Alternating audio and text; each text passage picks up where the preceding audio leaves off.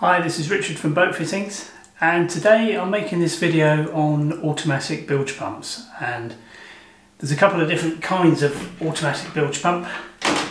This one has a built-in float switch, which you can hear clearly if you turn it upside down. This other kind is also an automatic bilge pump, but it doesn't have a float switch, it's electronically controlled, and I'm going to be focusing on the differences between these two bilge pumps so that you can figure out which one is best for you. If you find this kind of thing useful, it'd be great if you could subscribe to the channel and hit the thumbs up button. We have other videos which go into the wiring of bilge pumps in quite some detail, so please look on our channel for those videos separately. So as I said, today we are focusing on the automatic kinds of bilge pump, which will always have 3 wires, whichever kind they are, as opposed to a manual bilge pump which only has 2 wires. This could be hooked up to an external float switch, and just to mention, all of these pumps are available on our website, boatfittings.co.uk.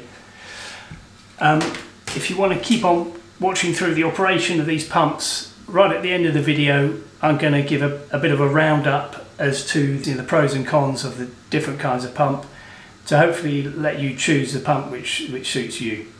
So first we're going to look at this bilge pump here.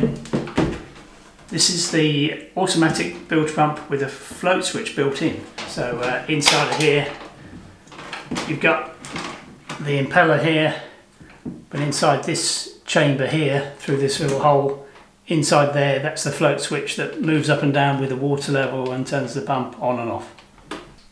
Okay, so I've got the pump set up in the tub, the pipework's connected, I've got the electrics connected.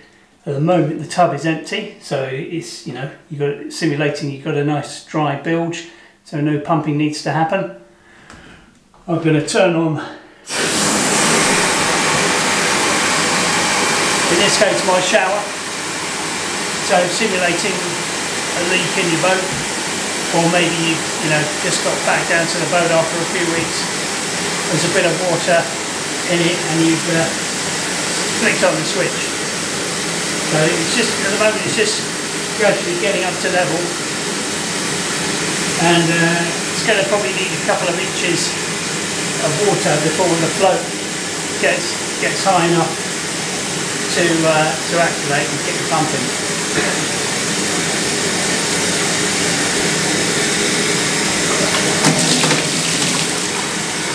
Okay, so as you can see, it's the switch gets to a certain level, and then very quickly, this is quite a high capacity pump. This is a 2,000 gallons per hour pump, and it brings it down to level in no time at all.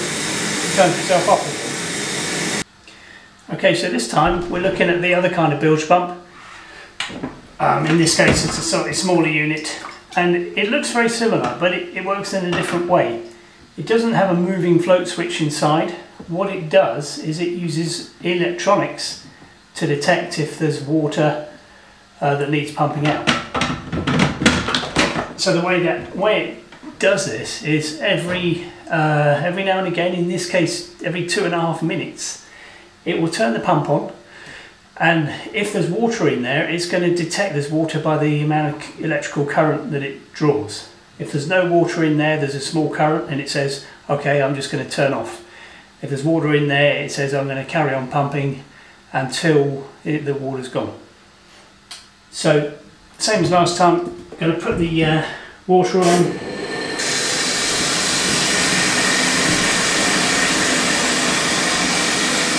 And this time around, the tub is filling up gradually, but the pump doesn't know about it yet because it hasn't done its little test check, and it's going to be, as I say, every 2.5 minutes it's going to turn the motor on and try and detect if there's water in there by the amount of current drawn. Here we go. It's done its little check, turn the motor on, found water, and it's just going to keep on pumping until the water gets down to a level where it says pay up and stop now. Once it starts pumping air, basically, that's when it's going to stop.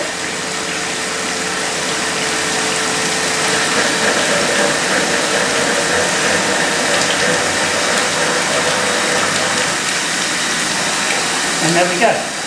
So it basically drained the tank. It left about 2 centimetres, 1.5, 2 centimetres of water in the tank. And now it's going to sit there for another 2.5 minutes. And I'll just let it run through its cycle again.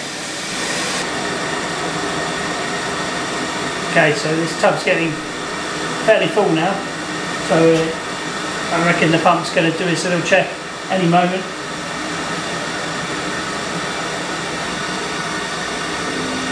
And there we go. Time that just right. So yeah, taking a little while to drain that tub because the water is still flowing into it at the same time at quite a fast rate. But you know, I've got this shower head on pretty much on full, and the pump is doing a good job at beating it and emptying the tank. And there we go, it stopped. Now you've seen both kinds of automatic bilge pump in operation. You know, you're going to maybe think which is the best one for me, which one should I get? And really they have advantages and disadvantages. So this one, the float switch type, it's a very easy to understand principle. The thing I like about this kind is if there's no water in the bilge, then nothing's going to happen at all. It's never going to use any electrical power, and it's never going to make any noise. It's just going to sit there quietly and until it's needed. A possible disadvantage is there's moving parts, or rather more moving parts. So I guess you could argue that there's an extra way it could fail or get jammed up. With the other kind, with this kind, the electronic kind, again, no float switch. It's going to detect if there's water electronically. So there's less moving parts. You've only got the motor, which you could say is an advantage. One disadvantage I can think of is that if you had this switched on in your boat and you're trying to sleep, every 2.5 minutes you get this little buzz of noise as it checks if there's any water, so you would want to be probably turning that off at night. Generally it's a cheaper unit, so that can come into your decision. So in any case, I hope you've got an understanding of what the differences are and how they work. As I say, we have other videos going into a lot of detail on the wiring, so if that's what you need to know about now, then please do check out our channel, and I hope you found that useful. If you did, it'd be great if you could subscribe, and even great if you could give us a thumbs up. And thanks for watching.